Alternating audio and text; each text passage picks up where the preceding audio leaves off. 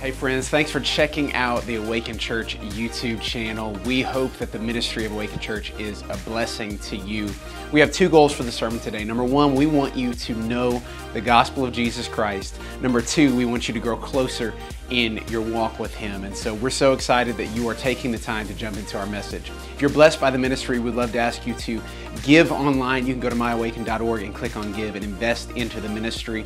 And we believe God's going to bless you for that. We can't wait to share the word with you today. So jump right in. Pray you're blessed by the ministry. God bless you. Well, as they are receiving the offering today, we're going to jump into the word. I was, if you weren't here last week, I was actually not here either. My family and I were on vacation last week, and so glad to be back. Didn't Pastor Tim do an amazing job last week? Those of you that were here,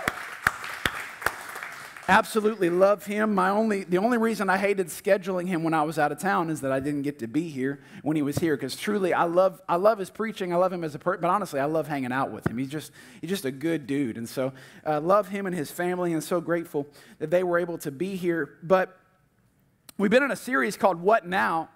And the context of this series is talking about what are our next steps after we've received Jesus. What does discipleship look like? Because that's what the whole point of it is. The verse that we read the first week is that Jesus said, "Go into all the world, make disciples, baptizing them in the name of the Father, the Son, and the Holy Spirit." The word disciple literally means to be an exclusive follower of the teachings of a master. And we're following Jesus. We're listening to His teachings exclusively. So this whole series has been about steps that we can take to better follow Jesus. The first week we talked about baptism, and then we had folks get baptized. And the next week we talked about the Bible and the fact that one of the best things you can do to grow in your Christian faith is to learn who Jesus is, read His Word, spend time in His Word. Then last week, Pastor Tim talked about bold obedience. And today I got a message for you that I need to let you know that as a pastor, I'm on a soapbox today. And I told first service, I'm probably going to make everybody in the room mad at me before the service is over. So this is your forewarning. I love you, but you're going to be mad at me today. So just be ready, because today we're talking about one of the best things that you can do to further yourself in discipleship. We've talked about baptism. We've talked about the Bible. We've talked about bold obedience. Today we're talking about be here. Be here. We're talking about church attendance this morning. Aren't you glad you chose today to come to church? I was thinking about, I don't know if you remember this, a couple years ago, this crazy thing happened, and there was this sickness that people started getting, and about March of 2020, I don't know if you guys remember this time at all, that the entire world shut down. I specifically, there are some things that happen in history that everybody's like, do you remember where you were when this happened? I can still remember the moment that I knew COVID-19 was like not just a story that was kind of going to come and go. It was a Wednesday night. I had preached a youth service at our church. I got home and I got a notification on my phone from ESPN that the Oklahoma City Thunder had canceled their game because somebody had tested positive that was in the crowd. And that was at like 8:30 at night. By 2 o'clock the next day, the whole world was like, we're done. We're out. We're shutting down. Everything was shut down. Now I'm going to tell you why that was ultimately, obviously, I don't want to belittle what the pandemic was. Obviously, there was a lot of people, everybody I think was affected in loss in some way, shape, or form during that season. And so I don't want to belittle that at all. So please don't mishear my tone today as I'm talking. But I'm going to tell you one of the reasons that I was so upset when all this happened, because it was March of 2020. Now, I am a sports fanatic. In particular, I am a college basketball sports fanatic. March is the absolute worst time for a world pandemic to take place. If they would have asked me when the world pandemic should happen, I would have said, can we wait until the middle of April so we can get through the Final Four and figure out who the national champion is? I'm a huge Kentucky fan. That year, we had a great team. We had kind of found our stride. We were hot going into the SEC tournament. They canceled the SEC tournament. I thought, man, that's a bummer, but at least we got the NCAAs next week. Nope, just kidding. They canceled that too. The entire season was over. Sports were done. Now, how many of y'all know that ESPN still had to find programming during that time? And so I watched some cornhole tournaments. I watched some rugby matches. I learned what lacrosse was. I didn't even know. They were playing all kinds of stuff on ESPN during that season. But around June, I think it was, June or July, that the NBA figured out, we got to figure out how to get some revenue back. Because ain't nobody paying no money to go to games that aren't happening. We're not getting TV contracts for games that aren't happening. And so they came up with the idea, let's take every team, every coach, every player, and let's put them all at Disney World in an isolated hotel, and they're going to play in what they called the bubble. And so the NBA bubble season was about to happen. And man, they were pushing this, TNT, ESPN, everybody was advertising everything because the bubble, like basketball is back. And I'm going to be honest with you, I was so thirsty for some sports that I was excited about the bubble season. I was like, let's go. So first game happens, I'm pulled up on my couch, I got my food, I got my drink because sports have been gone for like 4 months. Finally, they're back. I can celebrate this. And so I turn it on, game tips off. The first dunk happens, and I realize this is different. Because you see, what happens is when somebody throws down, like they dunk face on somebody and they post around, when there's 30,000 people in the room, it goes nuts. And the television companies figured out that if you mic the crowd, it makes the experience better for the viewer. And so when there's a dunk and they go, and all of us, we feel it at home. And we either get really excited or we throw something at the TV because it was our team that got dunked on and we get mad about it because that's what happened. So when we're watching the bubble season, they dunked and there were 20 people in the entire arena. And so they dunked and they said, they dunked and you heard 12 voices in the distance. Yeah. It wasn't the same. They hit three, like, I don't know if I'm nerding out a little bit or telling you what you don't care about, but there was one particular game in the playoffs that year that Luka Doncic hit a fadeaway three as time expired. And in like real life, people gonna go nuts. He hits it and his team runs and like tackles him. And it was the most anticlimactic thing ever because like, there's nobody in the room. There are some things that are just better when you're in the room. There are some things that are just not the same when you're not in the room. Now, I get that there is a lot of access to a lot of things in 2023. You can listen to like some killer worship music at the touch of a button. I mean, you got Spotify, you got Apple Music, you got YouTube. You can get all this stuff. You can hear some amazing stuff. You can hear some of the best preachers, not just of our time, but you can hear preachers from history. You can go back and find sermons. I love to go back and find some like old school, like old school sermons, like from T.D. Jakes before he was T.D. Jakes, and Rod Parsley from back in like 1980s, and Juanita Bynum and R.W. Shambach. I like to find some of these guys and G.E. Patterson. Listen to some of them preaching from back in the day. I love to do that. But as good as it is to watch it on a screen, there is just something about being in the room. It's not the same. There are some things that were not meant to be enjoyed on a screen. Let me read scripture to you. Hebrews chapter 10, verse number 23. Let us hold fast the confession of our hope without wavering, for he who promised is faithful. And let us consider one another in order to stir up love and good works. So let's think about each other, how we're going to stir up love and good works. How are we going to do that? By not forsaking the assembling of ourselves together, as is the manner of some, but exhorting one another, and so much the more as you see the day approaching. How are we going to help each other do good? How are we going to help each other encourage one another? Come to church. Again, aren't you glad that you came to church today to hear about why you need to come to church? Honestly, if you're going to miss a sermon, this was the one you wanted to be in the room, because I can't, like, if you watch it on YouTube later, you don't get convicted because you were here. So it's all good. We live in a different time, even than we did 4 years ago. Like, the world is different now. Even since we've come through the pandemic, and I think this last week even the World Health Organization said that we're out of the woods on all, like I get all that, but things are not the same. The world is not the same. Like that year, those 2 years forever changed the reality of our society. And what happened was when when the pandemic first hit and churches everywhere, businesses everywhere shut down because we didn't know what to do. I was a part of staff meetings that we were talking about, what are we going to do? We had one staff meeting that literally we're like, we ain't shutting down. And then the next staff meeting, we're like, well, I guess we're going to shut down. Like, I mean, it was this was the tension that everyone was feeling in every sector. And so mostly, almost without fail, there were a couple of small churches that still had gatherings, but most churches stopped having public gatherings for at least a season.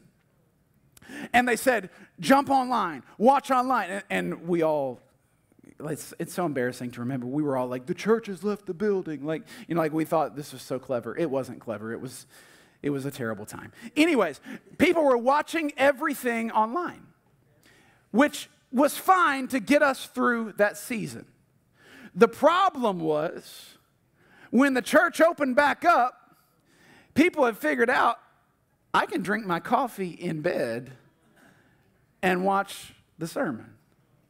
Like, I can sit on my porch and be in worship.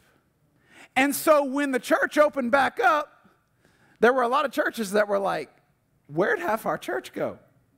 Because they ain't back yet. Now, a lot of surveys have said, that we're back, churches are back to pre-COVID attendance. We aren't, because we didn't exist before COVID. So, we don't have those numbers yet because they didn't exist. But one thing that happened is before COVID in 2019, the average church attender, according to Barna Research, the average church attender that was a faithful, quote unquote, faithful church attender came to church once every 4 weeks. That was the average church attender. So Pew Research just released a survey this year that says that number has gone from once every 4 weeks to once every 6 weeks, is what the average faithful church attender says they come to church. Now, if you're around me very long, you're going to find out that I was raised old school, and I try to paint over it a little bit to not look old school, but I'm old school. I'm a very old, because here was the frequency with which we went to church when I was growing up. We went with the whenever the door is open mentality. Like if the door was unlocked and somebody was preaching, my family was there. Not just our church. Like, I went to my church on Sunday morning, Sunday night, Wednesday night, prayer meeting on Saturday night. We'd go to revival somewhere Monday, Tuesday, Thursday, and Friday. Like, we lived in the church.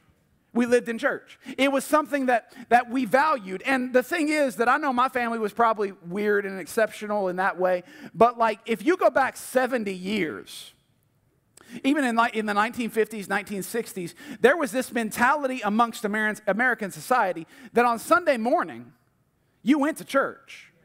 You just did. Like, it doesn't matter if you're Baptist, Episcopalian, Pentecostal, whatever. Like, you're going to be in church somewhere. But that context that said you're going to be in church every single Sunday over the course of 70 years has gone from every single Sunday to now once every 6 weeks. My question to you is this, because this is just the way my brain works, is to ask this question. Did church attendance get less important during those 70 years? Let me just answer that real quick. No, it didn't. The value and the priority of being in the house of God did not diminish in those 70 years. What changed was the priorities of the people of God. What changed was the priorities of our society. Because now the reason, can I tell you, I know we're all busy. I get it. I believe me. My family, it's like we turn around. We'll leave here today and we'll blink and it's Saturday night and I'm getting ready for church on Sunday morning again. Like, it's crazy. I get we are all so busy. But the truth is that the reason that we don't come to church is not because we're too busy. It's because we prioritized other things.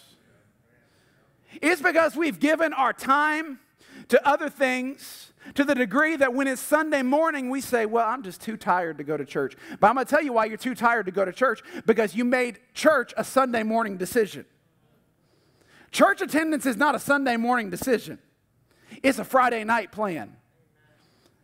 I got one amen over here. I'm going to go over to this side because you said amen, Sister Teresa. I'm going to preach to you for a minute. Because what needs to happen is the way we structure our now I get that I'm a full-time employee of the church, so you're probably like, well, that's because you're a pastor. But when I wasn't a pastor, my Saturdays were structured around my Sundays. I mean, listen, if you want to go get dinner with me, we ain't doing it on Saturday night. Because I'm going to be home. Not necessarily because I'm going to bed, because I don't go to bed early anyways, but I ain't doing nothing that's going to get me tired on Sunday, because I believe there's value in being in the house of the Lord. I believe there's still something special about getting in and worshiping together with other believers. It's valuable to be in the house of God. 33% of Christ followers, 1/3, are the only ones that would even say, I'll go once out of every 6 weeks. 33%. That's a crazy number to me. Church attendance rates have dropped because our priorities have changed. We value rest more than we value worship. And so I'm going to tell you what I found out. Listen, I need to give you this disclaimer because I grew up around preachers that didn't believe in any kind of therapy or self-care or any of that. I need you to know I'm not that guy. Like, I believe in professional care. I believe in therapists. I believe Christian therapists. Let me insert that. I believe in spirit-filled Christian therapy. Don't be going to no secular therapist that's going to affirm you for whatever you believe about yourself. Go to somebody that's going to go to the Word of God and direct you into truth, because going deeper into deception is not going to help you. You need somebody that's going to direct you into truth. So I'm not talking about not taking care of ourselves, but I'm going to tell you the problem is that the church has done this pendulum swing to where we were all about spirituality and all about didn't consider self-care, that now we've swung it back to where we worship at the altar of self-care. And so if you're too tired, you don't need to go to church. What is that? I'm too tired to worship? I'm too tired to walk in my purpose.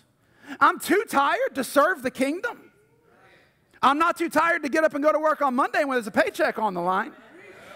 I'm not too tired to lay in bed till 3 o'clock in the morning and binge watch Netflix. I'm going to tell you something. There is not a person in this room that is not worshiping on a weekly basis. You're just choosing to allocate your worship in other places.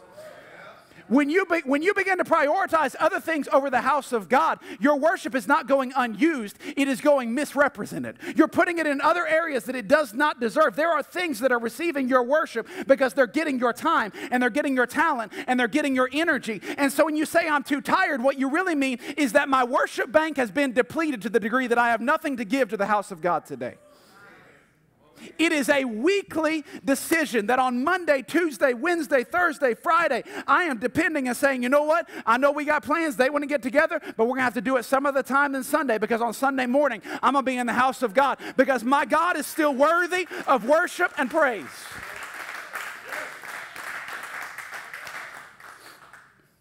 We value rest over worship. These are just some observations that I have as to reasons that we don't necessarily prioritize church attendance. The second thing is that we see church attendance as benevolence. In other words, this is our mentality. And listen, I ain't always been a pastor, so you think I'm preaching at you. I'm preaching to me and how I thought, and you might think that way now too. So if you do, I'm sorry. I didn't mean this personally. But we think, man, that church, they are lucky that I'm coming today. I mean, we even say in our welcome moment, a lot of times we're like, we know there's a lot of the places you could be today. And you're like, you know what? You're right. You are blessed that I have chosen to grace you with my presence in this house today. Do you understand what we're subtly doing? Even though we might not be as exuberant as to say, what we're subtly doing is we are setting up an altar to the almighty me. And I'm coming today to worship God, but God is lucky that I'm in the house. I'm going to tell you something. This is the reality. And it's hard for me to preach this as a pastor, because truly I need you to know that I'm not just blowing smoke up here when I say that I do honor the fact that it means so much to me that you're here. So know that that's my heart. But also, this is the truth of the matter. God is not lucky that I'm here.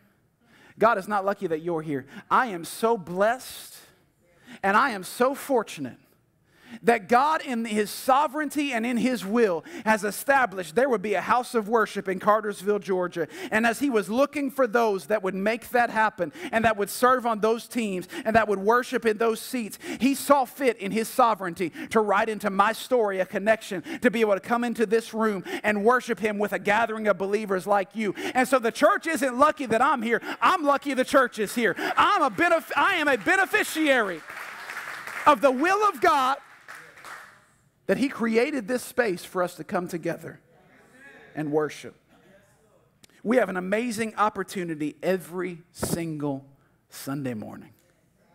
Do you realize there are people in foreign countries that would be absolutely astounded to find out that we used a government entity called the United States Postal Service to send a flyer to every single mailbox in Cartersville to tell them, hey, we're opening a church on a Sunday morning. We want you to come. It would blow their minds that the government is sending these posters to people, because what happens in their country is if the government catches you with a Bible, in the best case, you get put in a relocation camp, and in the worst case, you get killed on the spot.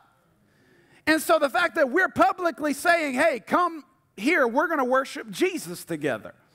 Come here, we're going to read the scriptures together. They would say, that is crazy. You are so lucky. But you and I say, well, you know, honestly, I only got 6 hours of sleep last night, so I'll catch them next week. What a spectrum of mentalities. And I'm so grateful. Listen, we bellyache about this country all the time, whatever side of the spectrum you fall, whether you Republican, Democrat, conservative, liberal, whatever. We all argue about it. Can I tell you, we are so blessed that we live in a country that we can wake up on Sunday morning and say, I don't know if I want to go to church or not. Maybe I do, maybe I don't. How blessed are we? How blessed are we that we have these conversations? But it would blow their minds. We have such an amazing opportunity every single Sunday. I want to simplify why church attendance takes place. Like, why are we here? What is it that we do? Because ultimately, everything that happens here falls within three categories. We're doing three things every single time we gather. Number one, we're worshiping God together. Number two, we're learning from his word. And number three, we're seeking after him in prayer. That's why we gather corporately. We worship together, we learn about God, we seek him in prayer. And ultimately, we share the gospel, but sharing the gospel is ultimately just inviting others into that process of worshiping God together, learning his word, seeking after him in prayer. Everything we do, every Sunday morning, every Wednesday night, every small group that'll be launched, everything that happens will be based on those three things. Worshiping God together, learning from his word, seeking after him in prayer. And so those are the things that we do corporately. Now, I already hear the person in the room that says, well, Pastor, I can do all three of those things on my own time. I can worship God, seek after him in prayer, and learn from his word while I sit in my deer stand. I can worship God, learn his word, seek after him in prayer while I walk around the outlet malls. I can worship God, seek after him in prayer, and learn from his word while I sleep in until 11:30 on Sunday morning. Like, I can do all of that on my own time. But the thing is, the reason why church attendance is so important and why I'm preaching it so passionately is because it wasn't my idea. I ain't the one who said it's necessary. Now, I ain't going to lie to you. I'm a pastor of a church that we planted. It is a benefit to me that you are in the room. I preached this message last night with nobody in the room, and it's going a lot better today than it did then. Y'all are a much more responsive crowd than these chairs were. And so I'm glad that you're here. But I need to tell you, it was not my idea for you to be here. Yeah. Acts chapter 2, verse number 1, the birth of the church, the day of Pentecost that took place. This is when the Holy Spirit went public. He went from just being that Jesus had and something that he had given to his disciples, a small crowd, and he literally went public to where everybody that believed on Jesus had access to the power of the Holy Spirit. Acts chapter 2, verse number 1, when the day of Pentecost had fully come, here's the verse. They were all in one accord, in one place. When Jesus was, now I'm going to tell you something. I don't get invited to the strategy meetings in heaven. But if I had been invited to the strategy meeting of heaven, when they said, how are we going to release the Holy Ghost to the world? I'd have said, well, Jesus, you can station one of the disciples over here in this corner. You could put one over here. You could put one in Jerusalem. You could put one in Asia. You could put one in countries that ain't been, you could put one everywhere. Strategically, it makes sense that if you're going to fill all these people, that you're going to place them and then fill them. But heaven's strategy was that before I send my people out to win the world, I'm going to get them together to fill them up. And so the Holy Spirit wasn't released on the world until it had been released in one place. And I'm going to tell you something. God does want to move in your cubicle section. God does want to move in your subdivision. God does want to move at the place that you work and in the circle of influence that you have. But the way the Holy Spirit showed up is still the way that he moves today. He wants to meet with a group of people that would say, we're getting together in one place with one mindset to get filled up so that what I receive in the one place, I can take to my place. And I can become an outlet and ambassador for heaven because I came to one place and I got filled with the power of the Holy Spirit. He moved in one place. So, while I don't want to make it all about us, I've already told you that humanism is a real problem in our culture, in our mindsets. I do want to finish out the sermon today by telling you that coming to church does add value to your life. Does it cost? Does it mean I got to get up earlier? Listen, I'm the pastor and I don't want to get out of bed on Sunday mornings. I get it. But I'm going to tell you, it adds value. I want to tell you 3 ways it adds value. Number 1, there is something about synergy. There's something about when people get together for the same reason. Now, when I was going through the training to plant the church and reading all the things that we got to read, and one of the things they tell us is like, you got to make it easy for people. Everything that you do, you got to make sure that your marketing is easy to understand. You got to make sure that you're telling them exactly what you want them to do, giving them a clear call to action. When they come onto your campus, they need to be able to understand where they need to go and what they need to do, where to drop their kids, all that stuff. And so we did our best to make that, especially at the school, like because we were transforming an elementary school into a church every week. We went to a lot of trouble to make sure there was signage and there was all these. So like we did our best to do that. But I'm going to tell you something that I discovered is that the church is about the only place that really does that. Because like I had somebody give me some tickets to a Braves game last year, and I drove up, got off the exit of 75 there, got off the exit by Truist Park. Number 1, I paid $25 to park a half a mile away. Wasn't nobody there with a vest on saying, hey, come this way to come to the Braves game. Wasn't nobody saying this is what, like, I parked there and I got out of my car and I started walking, hoping I was walking in the right direction. And then I talked to Prophetess Siri and she told me exactly where I needed to walk to. And so, but I'm walking, I'm trying to find it. I get there.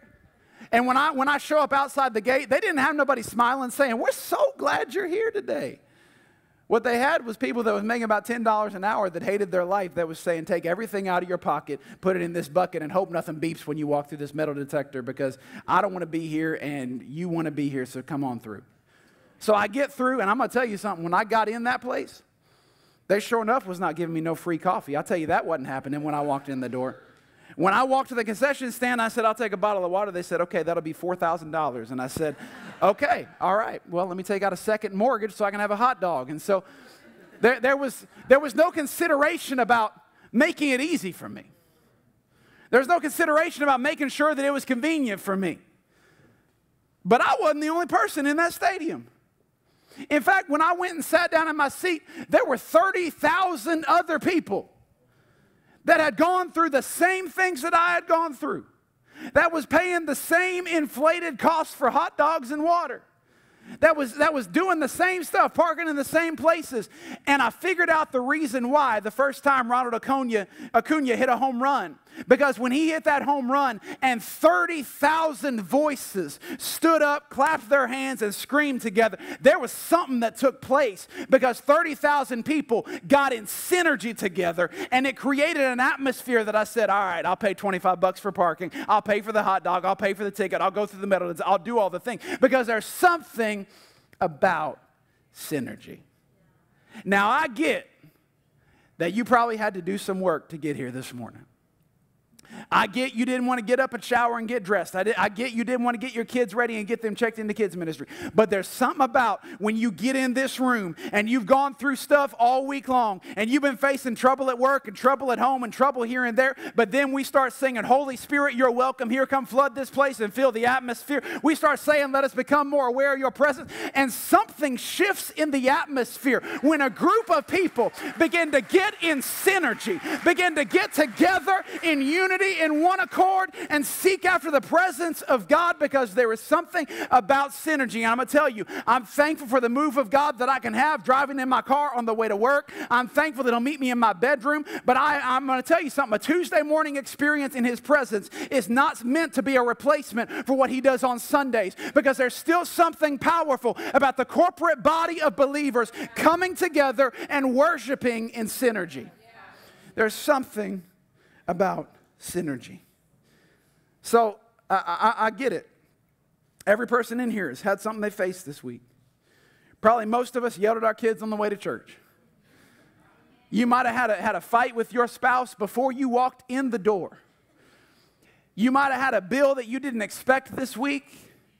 You might have had an alternator go out. You might have had a flat tire. You might have thought you were going to get a paycheck that you didn't get. You've had all this stuff. But for just a few moments, for an hour and 15 minutes, we come together and we don't think about the fights with our kids. We don't think about the fights with our spouse. We don't think about the alternator that's broken. We don't think about the washer that we got to replace. But for just a few minutes, we get together and we start saying, man, God is good. My life may be bad right now, but God is good. The God that I serve is able. He's capable. He's worthy. And for just a few minutes, we get in synergy to seek after Him. And so I don't know about you, but I ain't going to let a headache keep me out of my healing. I ain't going to let being a little tired on a Sunday morning keep me from getting in the place where with my other fellow believers, we can declare the goodness of God and feel an atmospheric shift that changes things in my life. I'm not going to let something keep me from that. Now I hear some of y'all, you're like, well, Pastor, I wouldn't do that either. I ain't staying home because of no headache. I ain't staying home because I'm tired. But the thing that I've figured out, we've been going for about a year and a half now, and God has blessed us in the last year, especially the last 6 months, especially with growth, and many of you are new, and so I'm going to tell you one of the things that I found out. One of the biggest problems that we have as a church is the fact that people come here. And the thing that I've figured out with people is that wherever there's people, there's problems. Wherever there's people, there's somebody getting their feelings hurt. Wherever there's people, there's somebody seeing a Facebook post. There's somebody commenting on an Instagram picture. There's somebody talking about somebody, and so you say, I'd never stay home and miss my healing because of a headache, but I will miss my blessing because of some bitterness. And so I loved that church until I figured out that there was some people in there that weren't perfect. I loved that church until they didn't meet my every expectation. And so now I ain't going to go no more. Because remember, they were blessed for me to be there in the first place. So if they ain't going to bless me, I ain't about to bless them. I'm going to let bitterness keep me from my blessing. I'll let some gossip keep me out of His glory. I'm going to just stay away. Let me give you a hard word today. Put on your boots. This is a hard word. If people can keep you out of the house of God, you weren't coming for the right reason in the first place.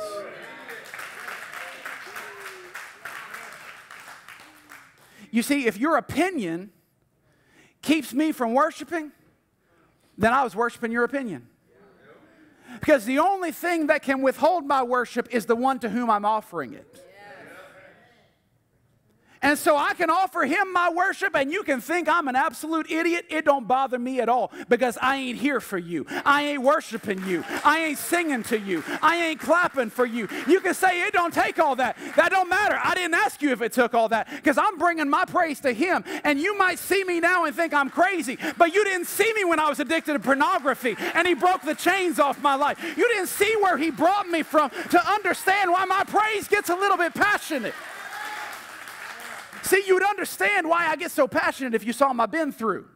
If you knew what he had brought me out of, you'd understand why I'm worshiping him. And so that's why I don't get real concerned whether you like me or not. I hope you do. I hope that you enjoy your time here. But I didn't plant this church for you. I didn't plant this so you'd come. I planted this because the one that I am passionately in love with said, this is what I want you to give birth for me. And so I said, God, here's my worship. Here's my praise. If the opinion of people keeps you from worshiping, then you're not here for the first place, not here for the right reason in the first place. So why are we here? Why do we come together? Because Scripture tells us to. But when we do, I love this psalm. It says, "Oh, magnify the Lord with me, and let us exalt his name together." Something powerful happens when we begin to magnify him together and exalt him together. Well, Pastor Tyler, how do you magnify the Lord? You can't make him no bigger. He's God. It don't get no bigger than God. To magnify means to make bigger.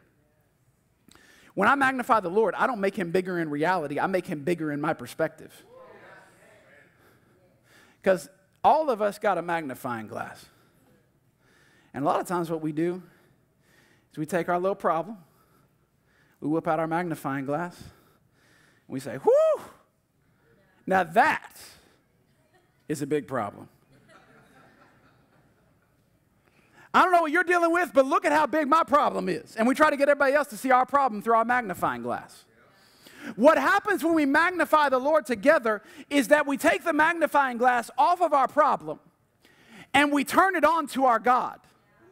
And I used to see my problem. I used to see the bills that I have that I don't know how I'm going to pay, and I magnify them. But now I turn them on to the God that provides all of my needs according to his riches and glory. And as I magnify the Lord, I used to see the sickness and the prognosis, but then I turn my magnifying glass on him and I see that by his stripes we were healed. And I can't help but exalt him and magnify him because I'm shifting my perspective off of my problem and onto the goodness of the God that I serve.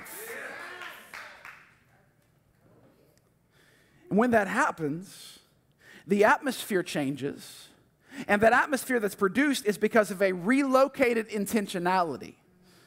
So here's how I wrote it down. The manifest presence of God is the result of a relocated awareness of reality. Because when his presence manifests, it's not because, a lot of times, I get the way, I get how creatives work, because I'm like a closet creative, okay? I'm not like a hipster creative, but I'm a creative person. And so I get how creatives work and the way their minds work. And so I hear these worship writers that write songs like, when you walk in the room and all these things. Like, I get it. But he ain't never walked in a room. Except for Jesus, he walks through. Like, you get what I'm saying? I'm saying the presence of God now, the presence of the Holy Spirit, has never walked into a room because he fills every room. He's omnipresent. He has never entered into a space because he has always inhabited that space. And so when we're saying, would you move in? He's like, bro, like, I'm here. That's why I love that song that it says, let us become more aware of your presence. Not would you send us your presence. Would you just help me to take my awareness off of the deadness that I'm in and become aware of the presence of an almighty God that is in the room to change the situation? The manifest presence of God. So there's something about synergy. My worship changes my perspective. Ultimately, this is the big idea of that point, is that a shift of perspective is one of the most beneficial byproducts of church attendance. I have come to church, I can't tell you how many times I've come to church feeling a certain way and left feeling completely different. Not because the situation resolved itself, but because as I worship, my perspective shifted. My reality was changed. The second thing, there's something about synergy. The second thing is that your struggle might be my story. What you're going through, the thing that you're facing, might be something that I've gone through. One of the enemy's best lies is he loves to convince you that you are an exceptional sinner. There ain't nobody can sin like you, brother. There ain't nobody ever dealt with alcoholism to the degree that you are. There ain't nobody ever been addicted to pornography as bad as you are. Ain't nobody ever had a mouth that cussed like a sailor quite like you, my brother. Nobody. He convinces you that you're exceptionally sinful. And he makes you think that you're the only one that has ever walked through the particular season that you're walking through. And in doing so, he causes us to begin to lose hope, because if nobody else has been through it, then maybe I ain't going to get through it. But your struggle might be my story. 1 Corinthians chapter 10, verse number 13 says, no temptation has overtaken you except such as is common to man. What's the apostle saying? He's saying literally every battle you're facing, somebody else has faced. Every temptation you're going through, somebody else has gone through it. Every struggle you're walking in, someone else has walked in that same struggle. And so here's my encouragement to you today. No matter what sin you're facing, no matter what struggle you're going through, no matter how broken you feel, you are not the only one. You're not the only one. Somebody else has been there. Now, I don't do this often in preaching, in that I don't leave the effectiveness of an illustration to the participation of the audience. But I felt led to do this as I was preparing this sermon. And so we are a church that is built on the mantra of authenticity. We say we are real people with real problems offering real hope. We're not trying to be fake, not trying to convince you of nothing. And so with that in mind, I'm going to need some folks to be authentic today. I'm going to need you to be authentic and real today. So what I want you to do is I'm going to list some stuff here.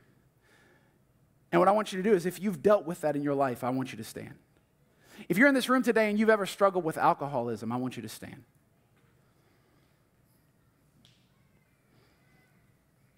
If you're in this room today and you've ever struggled with drug addiction, I want you to stand.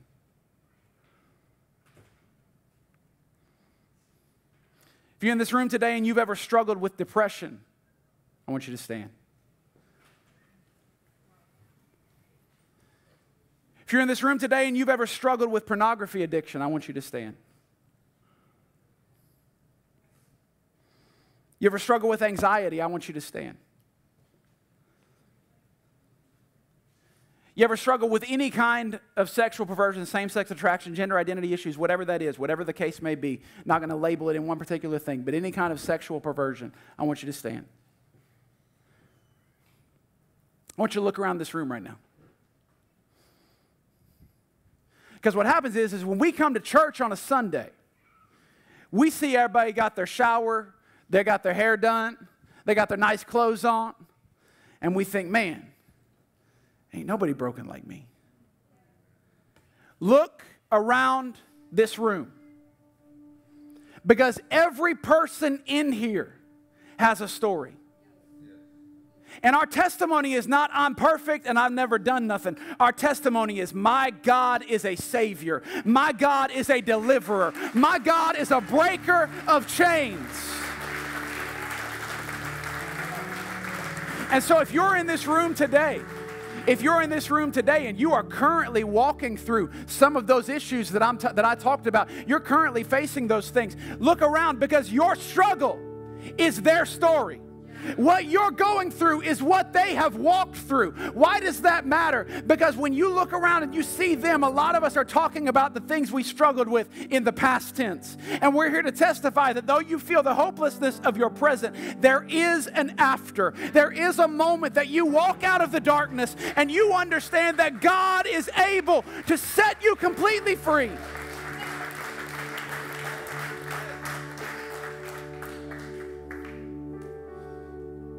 To those of you that have stood for any of those reasons, I grew up in a church culture that taught us, even it wasn't intentional, but they taught us, when you get saved, you make sure nobody ever knew who you used to be. And we don't want to glory in the past. That's not what I'm telling you to do. I'm not telling you to brag about how many drugs and about how many women and all. I'm not telling you about none of that. That's not what I'm saying. But don't discount the power of your testimony. We are made overcomers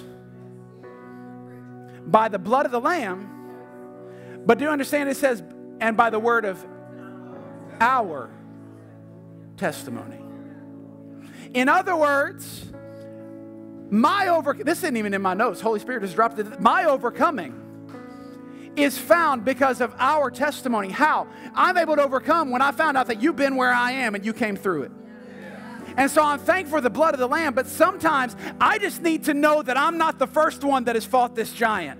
I just need to know that I'm not the first one that has had to dig through this miry clay and come out of it. I'm made an overcomer by the blood of the Lamb, but I'm encouraged by the word of our testimony as a corporate gathering. When we say we've been there, we've gone through that, you can make it. Do you understand how much of the Christian experience is based upon a corporate encouragement and exhorting of one another? Even today, the current ministry of the saints, Hebrew tells us, is that they beckon us on. They're encouraging us. You can make it. You can get there. You can overcome. You can be free. If you're not already standing, I want you to stand with me.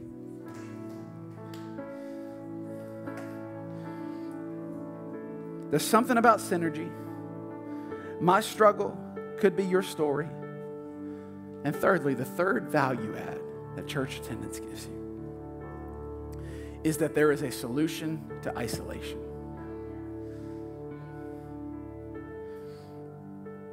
What happens is when we feel broken and we feel dirty and we feel like we're the only ones that have ever gone through what we're going through, is we tend to pull away and hide. Don't let anybody, because if I can get far enough away and if I can hide well enough, then maybe they'll still love me in spite of how broken I am. If I can get far enough away, maybe they won't judge me, maybe they won't cut me out, maybe they won't. And ultimately we think if I can hide well enough, then maybe I can get my act together and I can somehow mend this broken part of me. I'm going to tell you what I've discovered. We lived in an old house in Canton. And in that old house, there was a basement. And there was a pretty ungodly amount of mold in that basement. I'm not going to lie to you. It's a miracle that I'm alive today.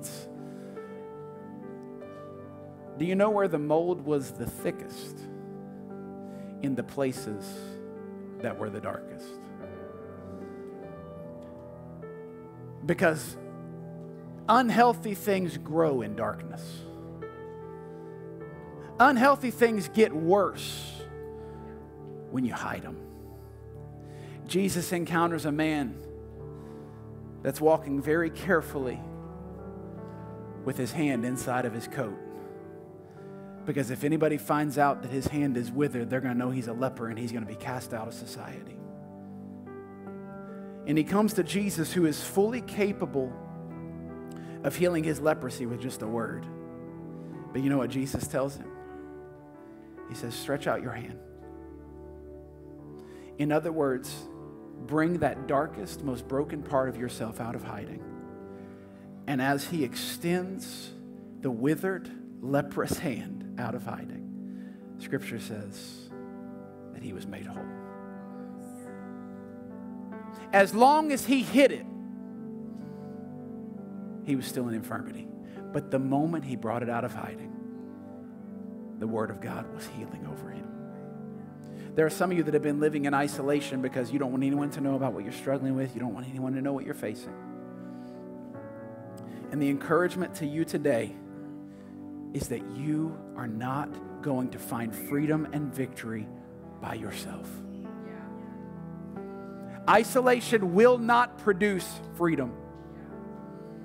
Living in hiding will not produce freedom. Genesis chapter 2, verse number 18. Then the Lord God said, it is not good that man should be alone. You know what the context of this verse is? The first two chapters of Genesis, God creates the earth. He creates the sky. He creates the sea. He creates birds, fish, grass, man. He creates all of it. And after every pattern of creation, he rhythmically says, and it was good. And it was good. But for the first time in the narrative of creation, God looks down and says, that ain't good. God created every aspect of creation, and when he finished, said it's good. But for the first time in creation narrative, God adds a not in front of his good. Here is the big idea. Mankind living by himself was the first aspect of creation that God could refer to as not good. You weren't created to do this by yourself. And I'm going to tell you what happened when you walked in the room today. I don't care how dirty you feel.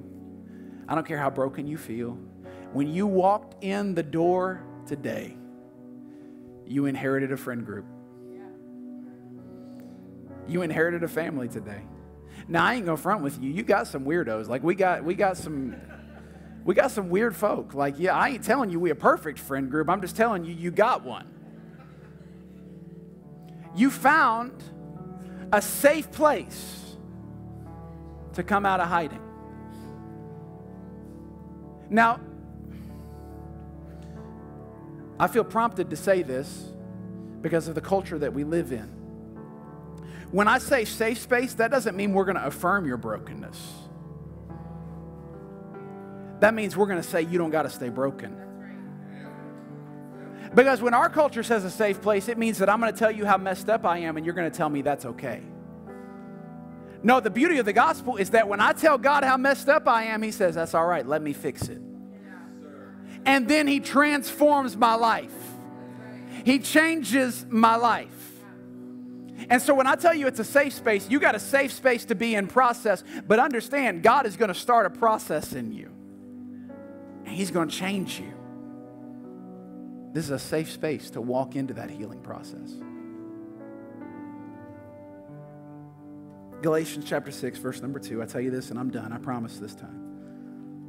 The Bible says, bear one another's burdens and so fulfill the law of Christ. Well, Pastor, I just want to know, how can I be in the will of God?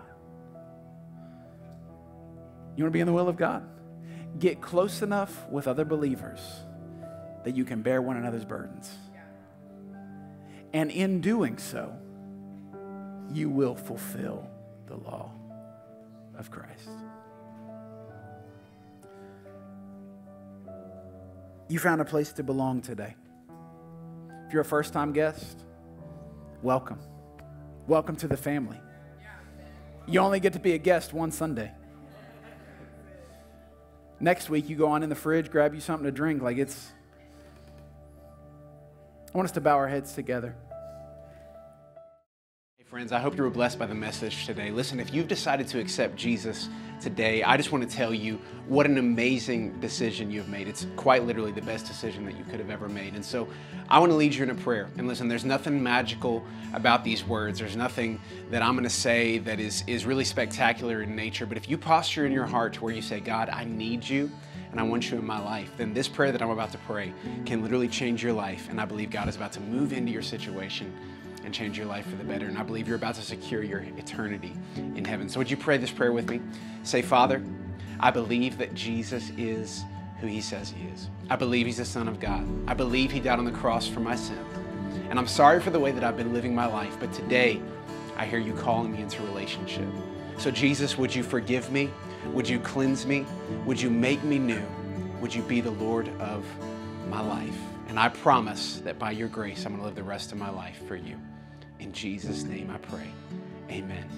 Listen, friend, if you just prayed that prayer, can I tell you, it is the best moment of your life. You just secured your eternity in heaven. Now you're on a journey. It doesn't stop there. It's not a prayer you pray and you're done, but now you're on a journey called discipleship as you grow to learn of Jesus and grow to learn more of him. And we would love to be a part of that journey. If you got saved today, would you please send us an email to info@myawaken.org, and in that subject line, just put, I received Jesus, and we would love to follow up with you and tell you what your next steps are in that discipleship process. Thank you again for watching us. We can't wait to see you again right here next week. God bless you. Have a good week.